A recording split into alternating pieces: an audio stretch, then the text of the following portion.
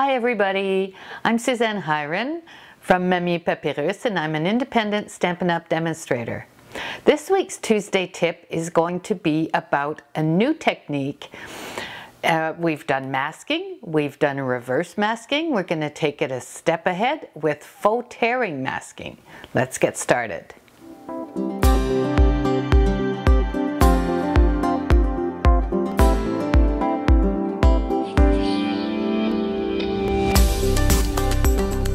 So we've already seen how to mask an image, and we had a tip on how to reverse mask an image. This week we're going to do a technique called faux tearing technique. So this is the result. It looks like you've torn a piece of paper and applied it, but it's the same cardstock.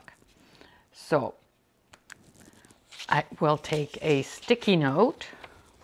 You can take a blank piece of paper, any type, and I will just start tearing as much or as little as you want for the result that you're looking for.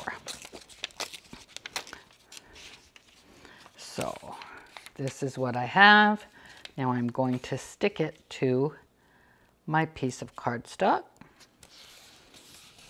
I'm going to open up my ink pad. And I'm using the blender brush, but you could also use a sponge.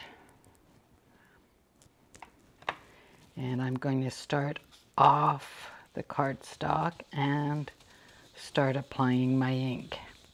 So we've seen that with the blender pen, you're best to start off the paper to not get too much ink at once. And then you keep going,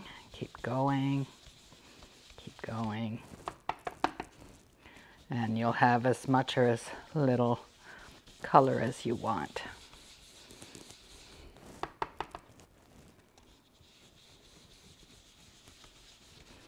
So I think that's pretty good, because we're going to do the other side now. So we'll remove this part. So see, it looks like it's been torn, and we'll put it on the other side. And I like to reverse it so the indents aren't at the same level on both sides.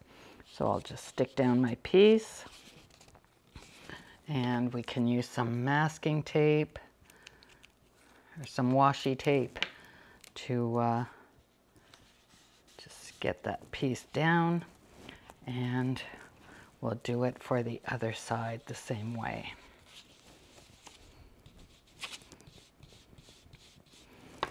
And once you're done and you're ready to stamp your image on it,